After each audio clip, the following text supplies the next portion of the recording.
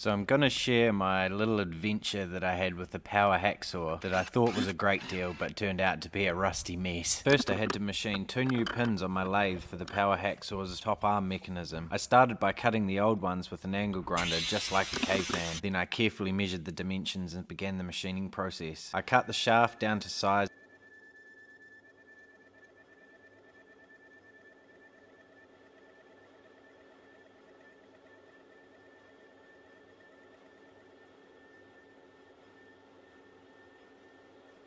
TPI, so this handle wants to be all the way over to the side, which puts me in the middle range, and then we've got 10 TPI there, so that would be, so that's going to be that one there, and then got it on thread, so that, don't know if you saw that, but look at that, didn't even crack the screen, lucky. Oh, sorry, I lie. There's got a crack in the screen down here now. That's all right, because I got a big crack on the back, because I thought it'd be a great idea to plasma cut towards this phone. And manually turn 10 TPI threads on the lathe. After that I flipped the part and faced off to ensure the pins were a perfect fit. Next I needed new ball bearings to replace the rusted ones. The old ones were so rusted they looked more like balls of rust than actual bearings. Soaked all of the rusty hydraulic lifting components in Evapo-Rust to remove all of the rust off of the part. Once the rust was gone I rinsed them off with the water blaster and then I dried them thoroughly. After that I had to rebuild the entire hydraulic assembly to get this bad boy up and running again. This involved reassembling each part with care, applying lubricant where needed and ensuring all connections were secure and properly aligned. Give it a go. There it goes. As you can see, it's starting to move up.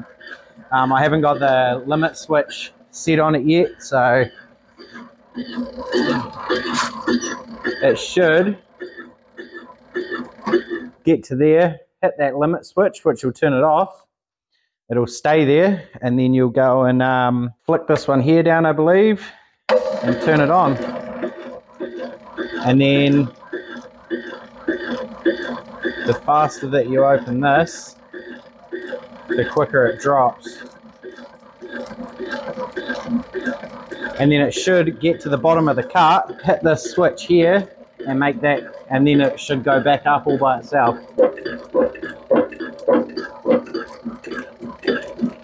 Okay, so it looks like this needs to be adjusted so down a little bit more. Finally, it was time to put the power hacksaw to the test by cutting some steel SHS. I set up the machine, secured the steel in the vise, and I let the newly restored hacksaw do its magic. It sliced through the steel effortlessly, proving that all the hard work had paid off. So in the end, I turned a rusty mesh into a functional power hacksaw, which can now cut steel. There's still a few things left to do on it. I have to fix the bottom container that holds the cutting fluid so that the pump can run and then it can keep that blade cool, and I also have to tidy up a bit of the wiring and get that limit switch on there so that when it gets to the top it turns the motor off and then comes to a stop until you're ready to load the next piece in and cut the next bit.